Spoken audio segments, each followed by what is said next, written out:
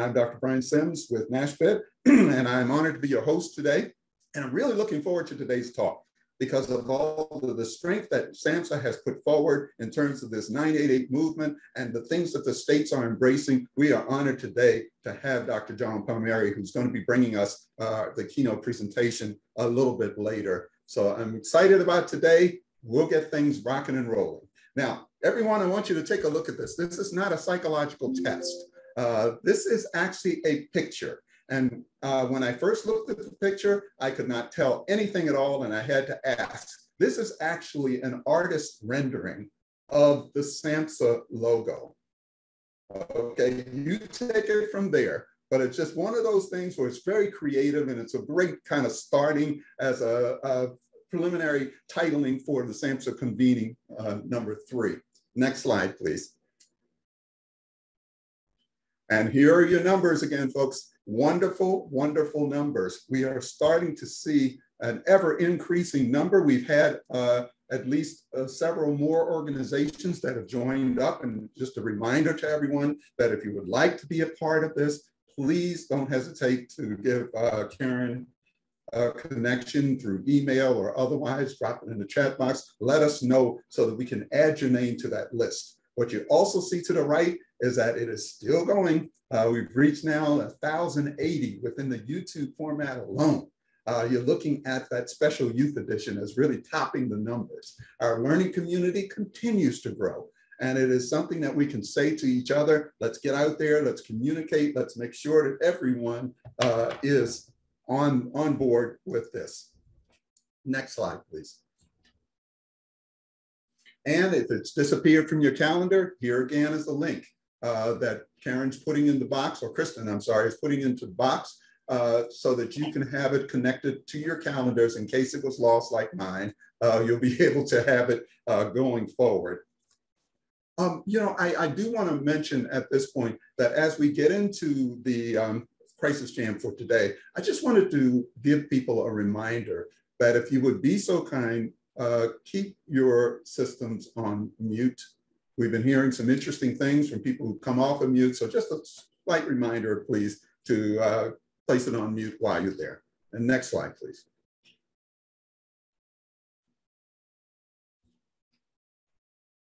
All righty, we are now into the talk.crisisnow.com site under the learning community. And it's very important, folks. This is a particularly important slide. And one of the reasons why is it has all the information you could ever want to know. If you want to know about what is coming up and what has happened in before, please, this is the site you want to go to. You can go to the chat box right now and you will see connectors for it. I do want to point out in this that there have been a number of questions raised about the recordings. And we just wanted to let you know that for the most part, most of the time, the recordings are on board by the same day. But if not, you'll see them by the next day. But you can see that there's a plethora of material here that you can utilize. You can go forward, you can come back. Some have said, well, I haven't been a part of the Crisis Network, so I've missed on a lot of the previous episodes. You can take a look at any of those episodes by going into this particular site. All right, next slide, please.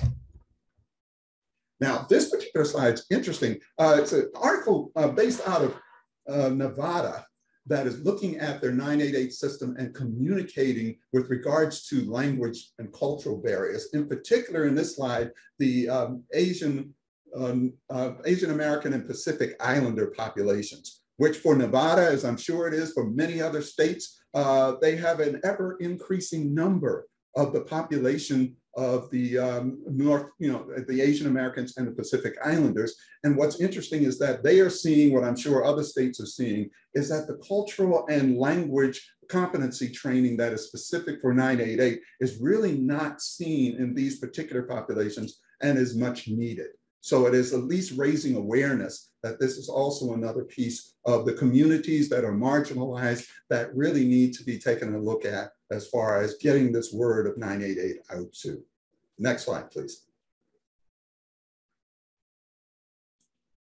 And this, I have to laugh in front because Many of you watched the Super Bowl or otherwise may have seen this particular ad, but Kristen Chenoweth was in the commercial, and this was sponsored through Oklahoma's 988 hotline.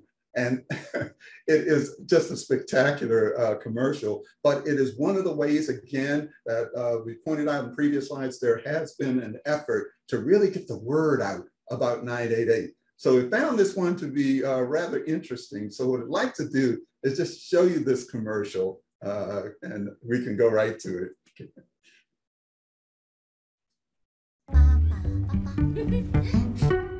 Remember when you pooped your pants in the 4th grade? Everybody knows you cry yourself to sleep. Blink. I think your bald spot's kind of cute. Oh, that's where it all went. Oh, it's a little hair funny. Now wacky whack it. Yeehaw! Oh, is that a new wrinkle? This guy. Oh, she's never gonna love you like she loves that food. Honey, do you need to speak to someone about the Kristen Chenoweth in the room? Yeah, I do. We all have our burdens. Call or text 988 to get yours off your back. No.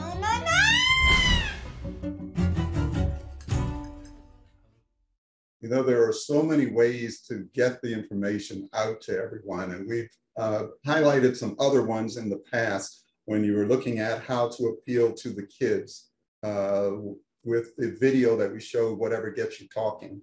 Here's an opportunity again to get the word out that it's okay to speak about it. It's okay to access it, but it's also a big message to get it out there that what we are saying is 988 is there, it's available, and it does good. I mean, many of the places have seen this already, but again, it's about getting the word out to as many people as we possibly can.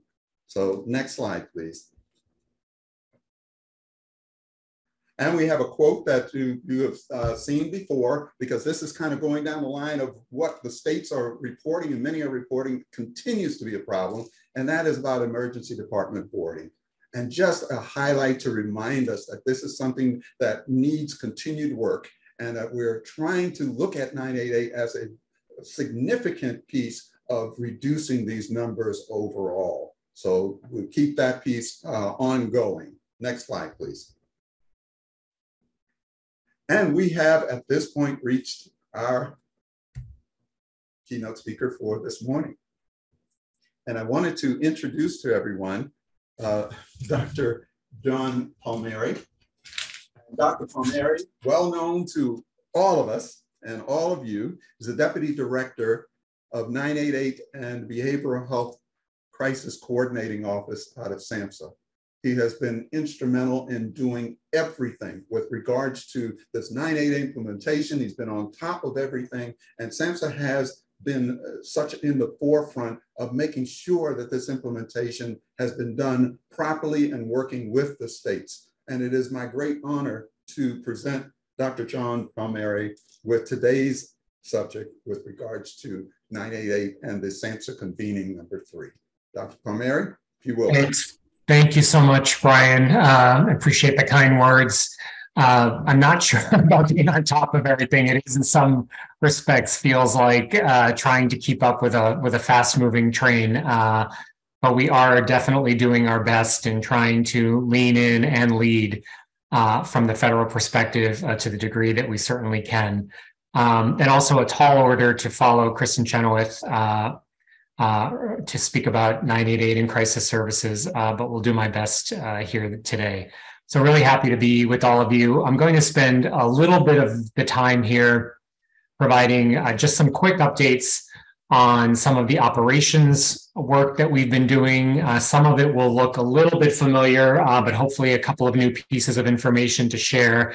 And then I wanted to spend a little bit more time in the back half of the presentation talking a little bit more about our recent convenings and conversations regarding the broader crisis system transformation and where we're going from here, and what are the conversations that we need to continue to amplify and to elevate in order to be able to truly achieve that vision of a robust crisis continuum that provides linkages to services to support individuals in crisis and to prevent crisis situations from happening in the first place. So you can go to the next slide. So these next couple of slides are really just summary slides of our recent NSDA data, so the National Survey on Drug Use and Health. We've talked, I think, a little bit about this with respect to the 2021 release of NSDA data, so I'm not going to go into a lot of detail on these two slides, but what I am doing over the next couple of slides is I guess, just reinforcing the context in which we are working, and everybody is certainly painfully aware that suicides, suicidal ideation, emergency department boarding, which Brian just raised a few minutes ago, these issues are not going away. And for many communities, unfortunately, they're getting worse. And so it is within that context that we all have to act with urgency as we move forward. So this slide here speaks to the NSDA data on adolescents age 12 to 17. And you can see, I mean, the takeaway here really is at the bottom that speaks to about 3.4 million youth that had either serious thoughts of suicide, made suicide plans, or attempted suicide in the past year. And yes, Amy, it is heartbreaking. I agree completely. And then go to the next slide, which is going to speak to the same piece for adults. So again, kind of a complex diagram that looks at the various intersections between the thoughts, the planning, and the actual suicide attempts. But the bottom line here from the 2021 NSDA data, again, speaking to nearly 13 million adults aged 18 or over with either serious thoughts of suicide, have made suicide plans, or attempted suicide in the past year. You can go to the next slide, please. And I just, in that same context, wanted to highlight a couple of papers that many of you may be aware of already from the CDC that have come out fairly recently, speaking to some of the risks and some of the inequities in risk that still exists in this country. So this first one that describes the recent changes in suicide rates by race, ethnicity, and age group. This looks at the period of 2018 to 2021. Actually, after a couple of years in which the overall rates of suicide declined, in 2021, it has gone back up nearly to where it was in 2018. And if you drill into this paper a little bit more, you'll see that there are disparities in terms of the trajectory for suicide rates. So while they have gone down, for the white community, suicide rates have gone up for American Indian, Alaska Natives, for Blacks, for Latinos. And so clearly there are issues here in terms of inequity and who is continuing to be burdened and increasingly burdened by some of the challenges in access to care. And then for the Youth Risk Behavior Survey that recently came out, I think there was some publicity around this as well. I'm not going to go into the details here, but particularly looking at adolescent females and issues of feeling hopeless with suicidal thoughts, extremely problematic for adolescent females compared to males. I mean, the overall picture is grim in general for high school students who participated in this survey. But I would say in general for adolescent girls, more prominent. And for multicultural population, even more dramatic levels of distress compared to other populations. And so again, thinking about breaking out, disaggregating some of this data to really understand where some of the disparities exist and where our attention really needs to be focused to lift up the importance of reaching these populations and providing services that impact these populations in a positive way. Next slide, please. So I'm just going to take a moment here to talk a little bit about the coordinating office. I mean, we've talked about the 988 office within SAMHSA for a long time, even though it technically hasn't really existed for all that long. It was only just codified into statute with this omnibus appropriations in 2023. So while we've had kind of a team that's been growing over the past 2 years almost now, the actual language around having an office stood up is fairly recent. and wanted to reinforce here what we see as the primary kind of charges or mission or goals of our office. And so we've talked a lot about these two overarching goals, one being the lead federal organization or the lead federal structure to oversee and support implementation of the 988 Suicide and Crisis Lifeline.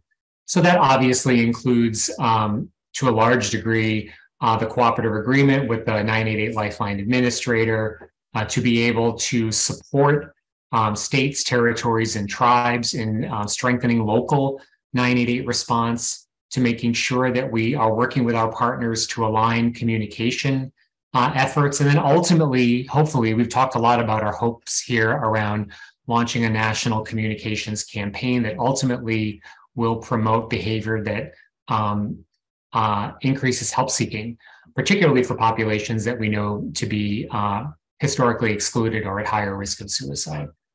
But then in addition to that whole piece of work on the Lifeline, we also are very much focused in on this other piece around the broader behavioral health crisis services transformation.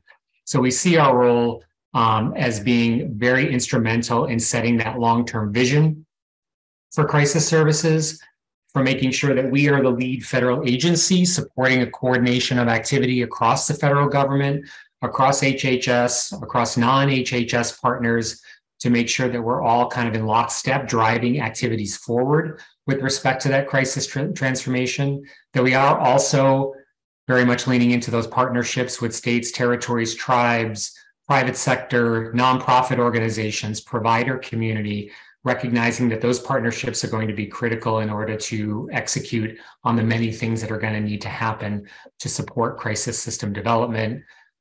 We do have a significant role in disseminating data, improving data collection, disseminating quality standards. What does quality mean in the crisis space? What are services? How do we define services? We have a significant role in helping to clarify those things.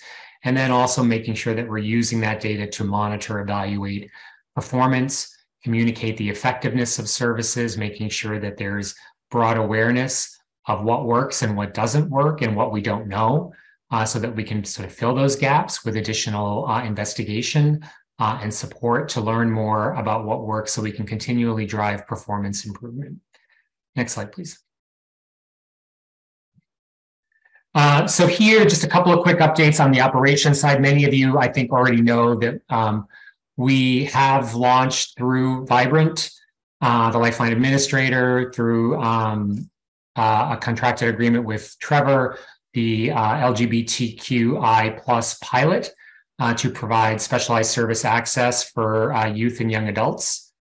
This launched in September of 2022, both through phone, through a Press 3 option, and through text and chat. The text and chat has not to date been 24/7, but is moving in that direction. Hopefully will be soon. And you can just see here that we've been able to publish some preliminary data since the launch of the pilot at the end of September in terms of the number of contacts, about 111,000 total that were routed through call, chat, and text. It's a significant percentage of the total volume of routed calls, chats, and texts coming into the system. I would say overall, the demand for service has been quite high, in many respects exceeded what we were expecting in terms of demand for the service. And then you can see here the answer rates where we're at currently. And this is an area that we're continuing to work on with respect to building system capacity, as we are for the system as a whole, to improve answer rates, particularly for calls. Next slide, please. And then generally speaking, across the network, just a summary of data over the 6-month period since the transition in July.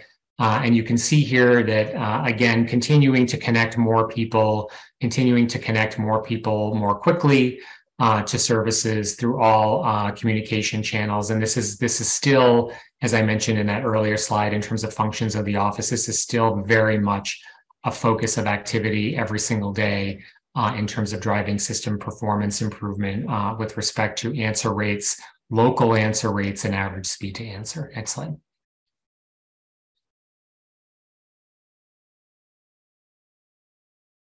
Just wanted to highlight here for a moment some of the data that we are able to have some visibility in. with respect to suicide risk. And I'm just pointing this out here for a couple of reasons. One is to show that for chat and text, and we've talked a lot about this, but this just kind of graphically shows this in numeric form, that thoughts of suicide, either current or recent, are quite elevated in chat and text for people who complete the chat and text surveys, as compared to what has been shown historically in some of the evaluation work that's been done with calls. And we know that younger people tend to use chat and text. And so we are serving people through chat and text who tend to be in more recent or acute stages of distress. And so it is extremely important that we continue to lean into our capacity to support those younger people who are either currently suicidal or recently suicidal as they're contacting the Lifeline. And then the other things I'll just mention here with respect to emergency dispatch, which again are numbers that we have spoken about. And this is intended to emphasize that the percentage of emergency dispatch encounters in the Lifeline is quite low. So that the vast majority of situations, encounters on the Lifeline, do not require emergency dispatch, even when people are having current thoughts of suicide, or even when people are deemed to be at imminent risk. There are opportunities to continue to provide stabilization, de-escalate, provide additional linkages and support without emergency dispatch. Next slide, please. Wanted to just briefly highlight some work that we're doing with tribes, recognizing again, as I mentioned earlier, that this is a population that we know to be at significantly elevated risk of suicide, and where that risk is moving in the wrong direction. So we have been conducting a lot of listening sessions, coordination, consultation. We did also issue a recent notice of funding opportunity for tribes to support 988 implementation.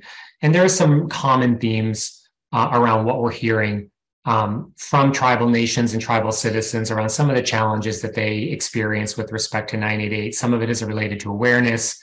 Some of it is related to infrastructure, and that could be things even as basic as internet access or broadband cable access, recognizing that in many tribal and rural communities, especially where there's intersection there, that's not a guarantee. There are gaps in access to services there.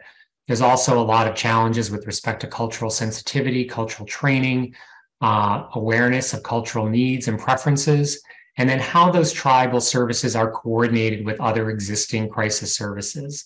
Tribes are sovereign nations. Not all tribes have great working relationships with states. Sometimes there's great examples of coordination, but sometimes not. And so there are a lot of challenges here in terms of how we coordinate those services, how we include elders and respected leaders from tribal communities to be able to drive some of that coordination. Next slide, please.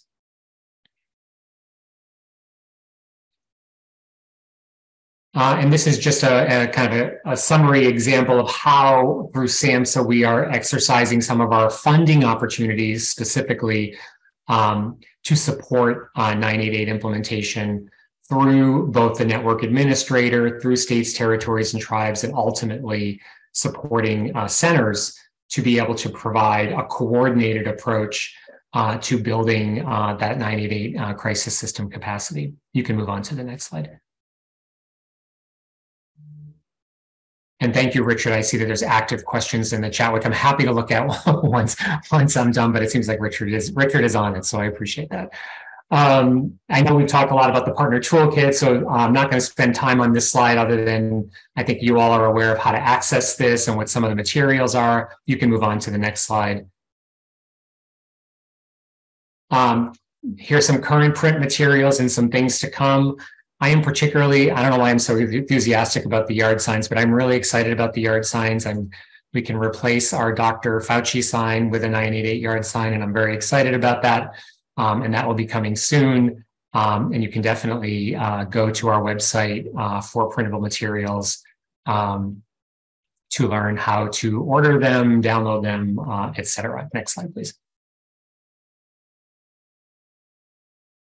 A quick review of the communications research. I think we've talked a little bit about the formative research that's underway on specific audiences, specific populations at higher risk of suicide. You can see some of the kind of purpose and goals behind this, very much to understand attitudes, beliefs, help-seeking behaviors, motivating factors, influencers, trusted messengers.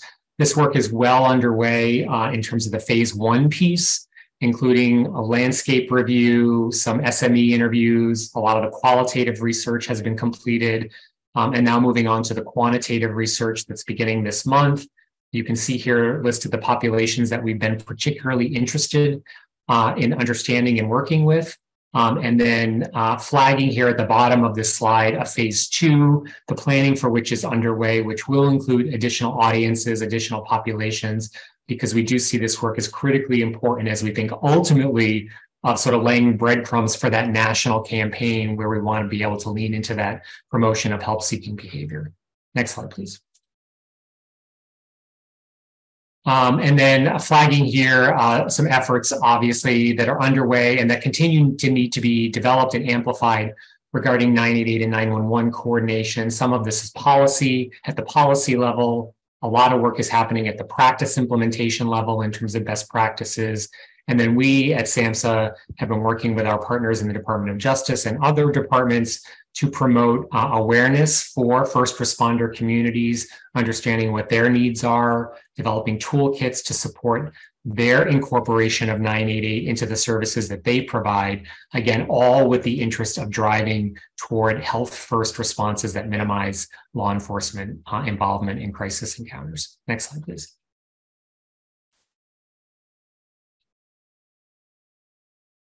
And then, so wrapping up like with these next few slides that speak to some of the highlights and conversations that are ongoing now with respect to recent convenings. So SAMHSA, NASHBID, McKinsey Health Institute, a bunch of other planning partners have been involved in a series of convenings over the past year beyond. Many of you have lent your expertise and involvement and participation in these, and we're extremely appreciative of that. The most recent ones were held in December of 2022. There were, I think, about 600 individuals and organizations that participated, very much focused on challenges facing the crisis care system and the broader ecosystem as we move forward.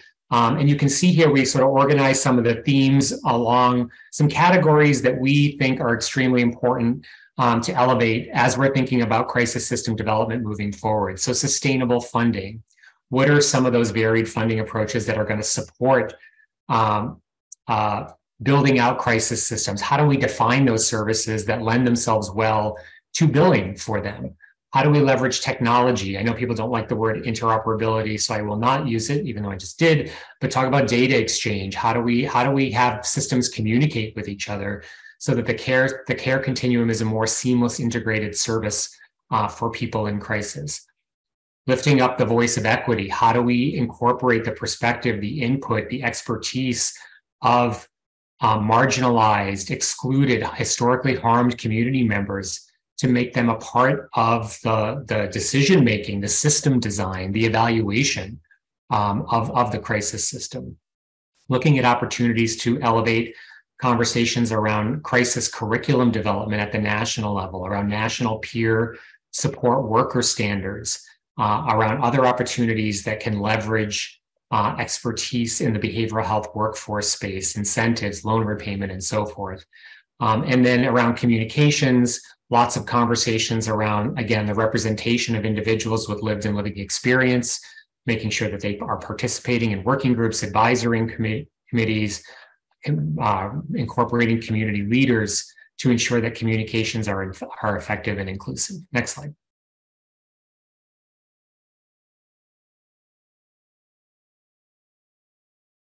And just a couple of drill downs here on the technology side here. You can see some of the kind of the more granular areas of focus around some of those technology conversations. So some of this is thinking about, are there increased sort of technologies around data and analytics, artificial intelligence, ways that we can understand, or real-time data surveillance that can improve the responsiveness of the system moving forward?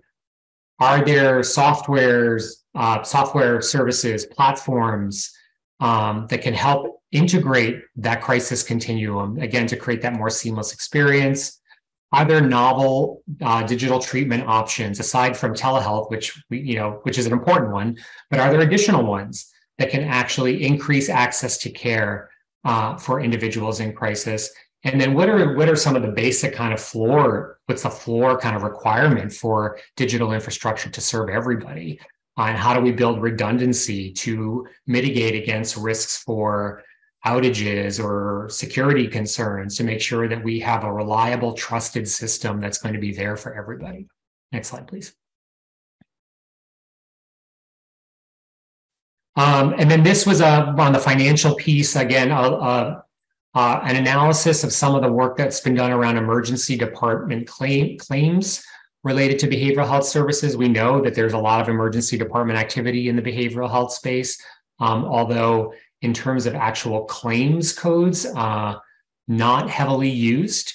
We know that this is not an accurate reflection of the degree to which behavioral health issues are represented in emergency departments, but also good to get kind of a landscape picture of what's happening in emergency departments with respect to payer involvement regarding service delivery, and thinking about if we were to move away from a system where emergency department transfers are the only response to crisis services, how can payers be involved in this conversation to shift some of those resource allocations, resource decisions, so that services can be provided in more community-based settings more proactively? Next slide, please. And then finally, looking at that sustainability conversation, this is a very complicated slide, but looking at the various ways, various levers that we have all the way from the policy end at the federal level. So I talked a little bit about how we're I see control. There's a control at the bottom. Yes, is that what? Sorry. At the policy level, thinking about, are there some levers that we have that we can lean into at the federal level to support on key performance measures for crisis care, establishing crisis care as a key component of some of the parity work that's being done to make that more explicitly included at the policy level. So there's pieces there. There's a lot of work potentially at the standards or regulatory level around provider types, around defining those services and providing standards for particular service delivery. And then as we move to the right, thinking about are there archetypes for reimbursement? What are the payment models? Are there alternative payment models that are in practice now that can be used as kind of benchmarks for how we might want to think about financing health crisis services moving forward? And then how do we translate that into actual operations at the clinic level to support individuals? Next slide, please. And I think that's it. I think I went over my time, so I apologize, Brian, but I'm really happy to answer questions and really excited to hear what Dr. Hepburn has to say. Well, in actuality, John, to be honest with you, if you look at the chat box, which is hard to do while you're talking, it is filled with a ton of wonderful questions. But I think the theme that I'm getting from them is that they want more. They would love to have a more in-depth discussion of some of the factors that you talked about. I'm going to turn it over to Brian real quickly, but I'm going to just make mention, if you will. One of the things that has resonated well with me, John, was when you mentioned about the response time. Because I know when people in need, that is a critical factor. So actually to see that from 2 minutes 46 down to 49 seconds is life-saving for many individuals. So thank you again for sharing that and with all of the information that's there. Yeah, thanks, Brian. I mean, our goal is to get to 20 seconds, so we still have a ways to go, but we are moving in the right direction. Perfect, perfect. And now I'd like to bring in Dr. Brian Hepburn, our Executive Director through NASPID, for some roundtable discussion. Thanks, Brian. So thank you, Brian, and Dr. Palmieri, another excellent presentation.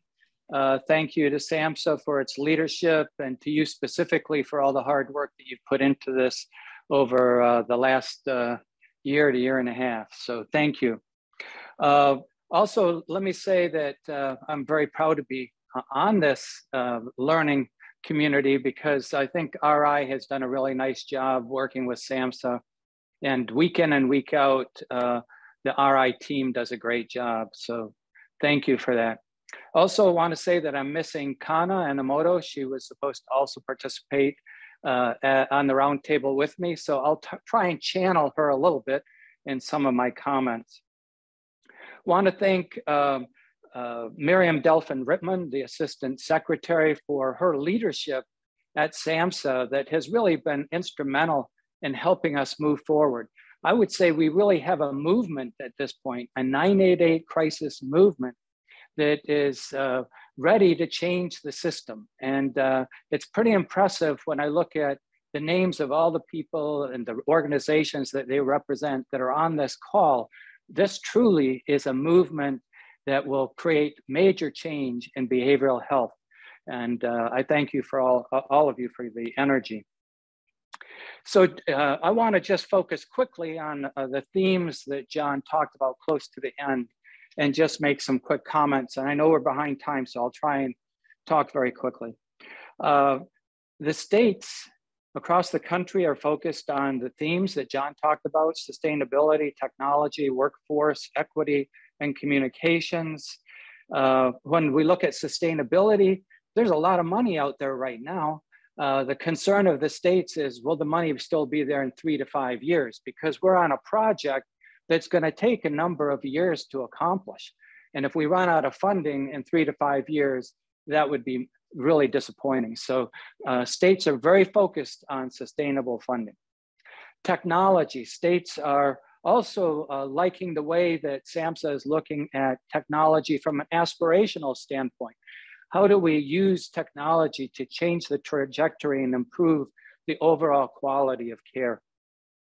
I guess a good example of how technology may be helpful is the Oklahoma model of the iPads, which is really changing how crisis care is being done in Oklahoma and how police are being involved with behavioral health experts in Oklahoma. Another area is workforce. As you know, everybody's working on workforce right now. We're all concerned about it, but we're looking at how can the change in the system so that more people get their care in the community earlier, how will that impact overall healthcare needs? If we can keep people out of higher level services, keep them out of jail, that should really help alter the workforce needs. And let's get people the care they need as early as possible. Another area that John brought up was equity. What we want to do is make sure across the states that individuals who have traditionally been marginalized are able to share in this new system, so that what we find is that in every jurisdiction, in every group, there will be true equity and sharing in the benefits of this new system. The other area that John talked about was communication, and I would add marketing to the communication. How do we move ahead with the marketing, similar to what we saw earlier, so that people are aware of the 988 system, but they're able to access the services that are needed in order to fully implement the 988 crisis services, so that we don't move too quickly ahead with marketing ahead of where the services are, that we're able to do it in a way that when people seek those services, they'll be able to access those services. So with that, I will end, but I want to thank John Palmieri and SAMHSA for all their hard work and their leadership. The potential here is great. The movement is on. Thank you, everybody, for your participation, and best wishes. Thank you, Brian, and thank you, John.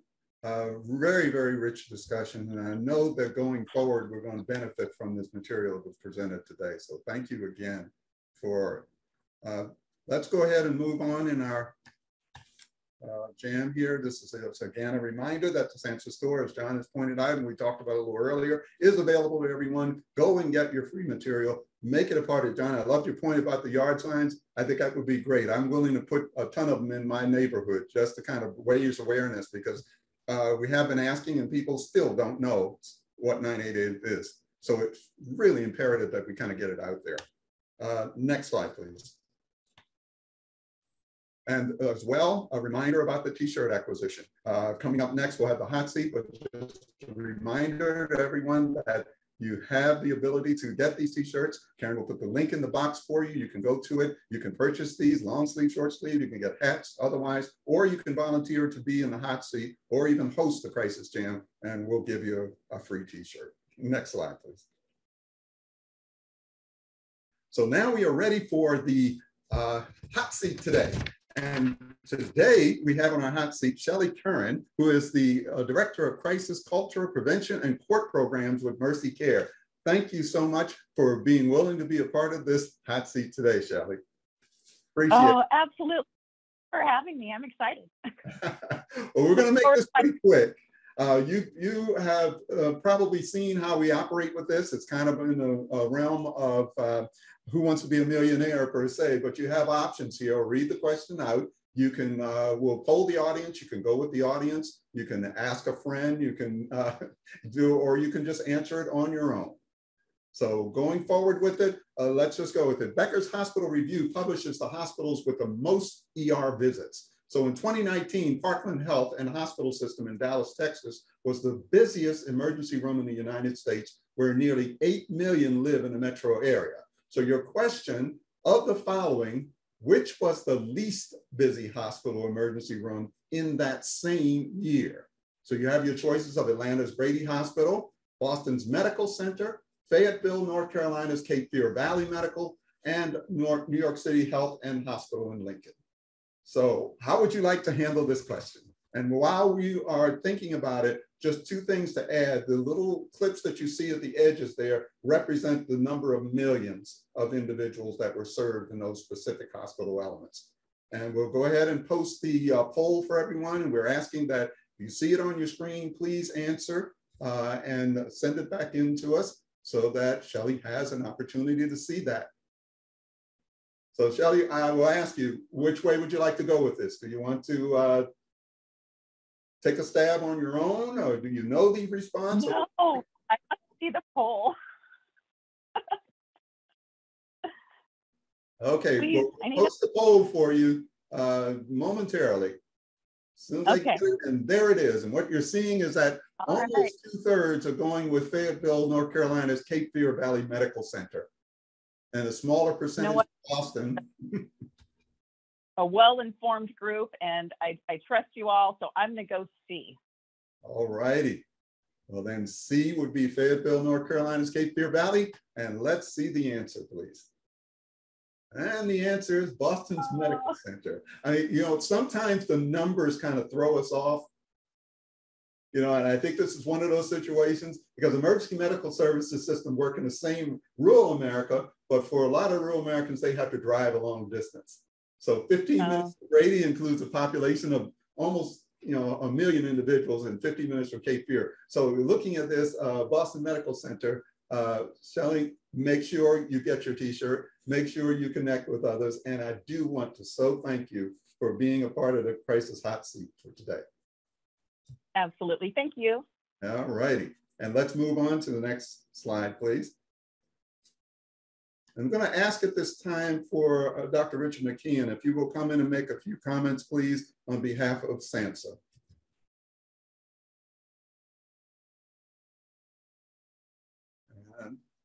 Here we go. Okay, I'm back. All righty. I'm unmuted now. All right, so I'll mention a couple of things. I was busy trying to keep up with the questions on the chat that were coming in. I don't think I got to all of them, but let me mention a couple of things. So one, there were a number of chats regarding the question of discrepancies around answer rates between local centers and the numbers from Vibrant. So the best way to follow up on that, and I put in the chat, would be to contact James Wright at james.wright@samhsa.hhs.gov. James has devoted many hours to studying exactly this issue, and he is by far the best expert on that. So that would be my suggestion. You know, there were also lots of, questions, understandably, about the imminent risk callers, chatters, texters and particularly regarding the use of emergency interventions, which as a percentage of the whole is quite small. One of the questions was around emergency interventions. Do we track on whether it was voluntary or involuntary? And we do track on that. And they are roughly equal. The other thing to be aware of is that the majority of the emergency interventions are for suicide attempts in progress. But that being said, there is a strong need, and we currently are working on how to strengthen our data sources to be able to give us as much information as possible about these very high-risk situations. And in particular, what happens after the call or the chat or the text as an important piece to that, because we very much want to know everything that we can about what is happening in these situations.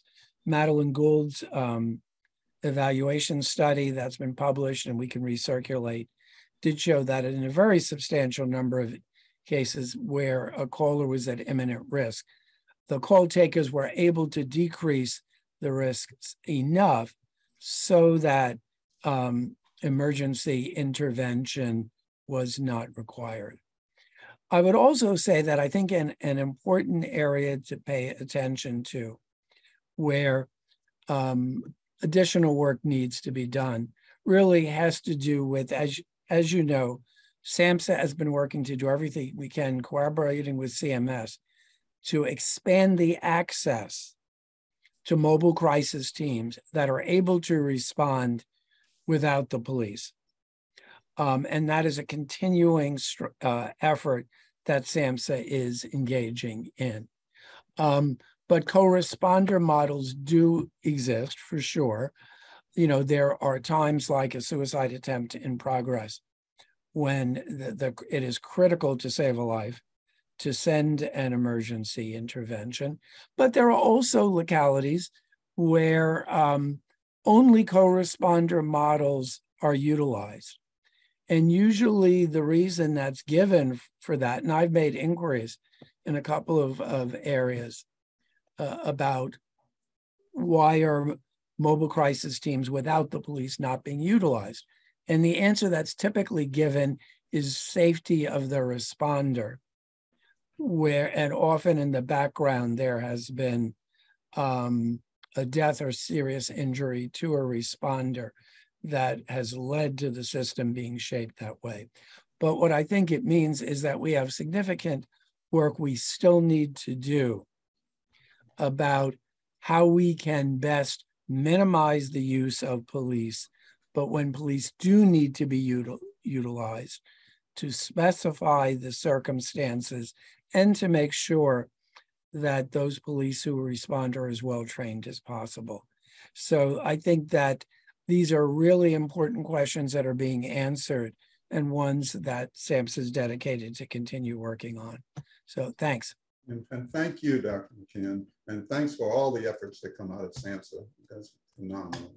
I'm going to move very quickly to the NASPID report. And today we have Amy Brinkley, who's the Recovery Support Systems Coordinator for NASPID. And Amy, if you'll speak for a moment or two just on what's happening on your end of the world.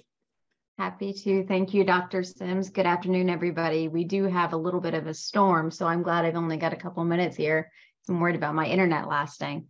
So it's great to be back on Crisis Jam with you guys. Dr. Hepburn had asked me to do the NASPID update today, so I just wanted to share with you guys a snippet of what we're working on in this year's round of papers. So as you all know, we do a round of papers each year that get published, and this year my colleague Justin Volpe and I are collaborating on one particular paper titled Peer Support Services Across the Crisis Continuum.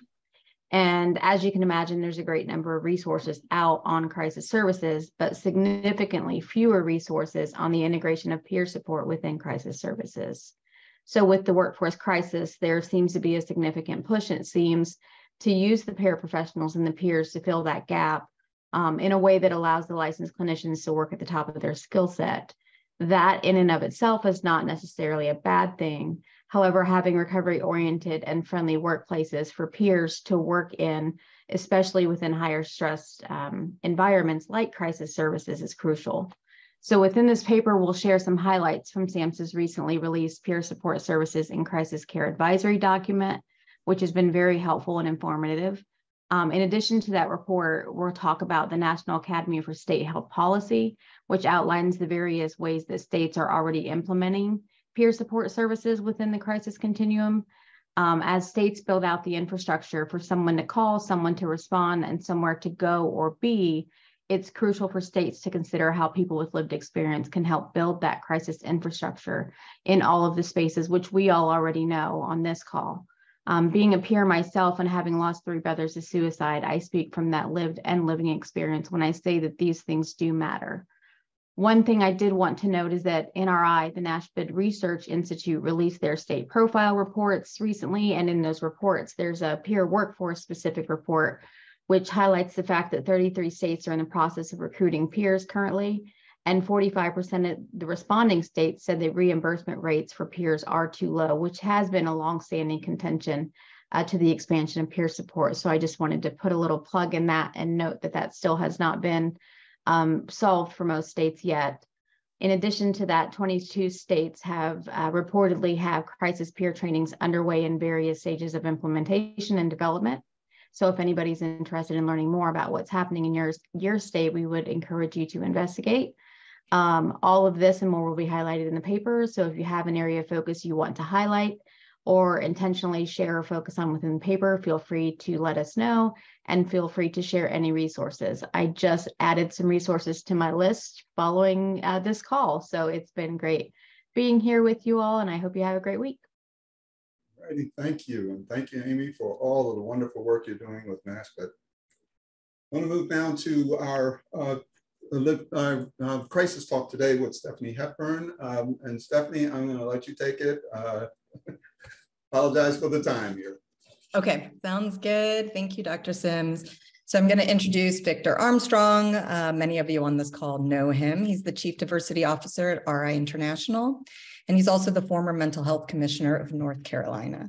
Vic, can you share, there's a chasm in the momentum of 988. Can you share what that means? Yeah, and thank you for doing this article, Stephanie. But by chasm, what I'm really speaking to is there is a gap both in perception and functionality of 988, particularly as it pertains to Black and Brown communities. I think there's still a lack of understanding of what 988 is, why 988 is different, especially in terms of why should 988 be trusted any more than the system that has operated in the past. So I think there's a lot of work to be done to really bridge that gap of understanding. And you mean 911 specifically in policing? Yeah, I think in the Black and Brown community, there's a perception that 988 is just the next iteration of 911. Mm-hmm. And there still exists a chasm of understanding both within the Black and Brown community of what we're trying to accomplish with 988. But I think there's also a lack of understanding on the part of us as policymakers as to really what that trepidation is in Black and Brown communities around 911 and 988. I think we don't fully appreciate sometimes that oftentimes the problems in Black and Brown communities regarding law enforcement are not about police in particular. It's about policing as an institution. Right. And it is also about the fact that there's not a disdain for law enforcement. For Black men in particular, there's a fear of law enforcement. And I think when we understand that, I think we have a different type of conversation. And a justifiable fear. I mean, I think that's part of the distinction too. And that's why different lenses and different perspectives are so very important, and why you launched your podcast, which is to have these tough conversations, to have this strong talk. Can you talk a little bit about, you talked about both talking to people within the Black community and, like you said, policymakers. Can you dive a little bit into what that means? Yeah, there are conversations that need to be had both between communities and within communities. And when I talk about communities, I mean communities, however people identify their own community, the Black community, the faith-based community, the law enforcement community, the mental health community in a broader sense. there are conversations that need to be had regarding how we have really transpired to this place where we are now in terms of perceptions of mental health, in terms of stigma regarding mental health, and how we all access services. But there are also conversations to be had within those communities. We in the mental health community really need to understand some of the responsibility that we have as policymakers, as administrators of these services, as the trusted administrators of these services, the responsibility we have for having missed many of the populations that needed us the most. And then within a lot of these communities, I use the Black community as an example. Growing up in the Black community, I never really understood that suicide, for example, does impact the Black community. I was taught something different. I was taught also to mask and stuff mental health feelings and not mental health challenges and not talk about them. So there are conversations that I want us to have within communities about how we need to be willing to open up and talk about our challenges. But there are also conversations that need to be had in other communities about how to reach into those communities. And what I'm hoping is that as we have these conversations, we create more opportunities for us to bring all of the parties to the table. And so that we can have these conversations and increase understanding. You can't improve upon and fix what you do not understand. You can try, you can be well-intentioned, but you will not be successful. Thank you so much for joining the call. I'll send it back to you, Dr. Sims. Thank you. Thank you so much, Steph. Thank you, Vic. Wonderfully presented. We're pressed for time. I'm going to move to the next slide, please.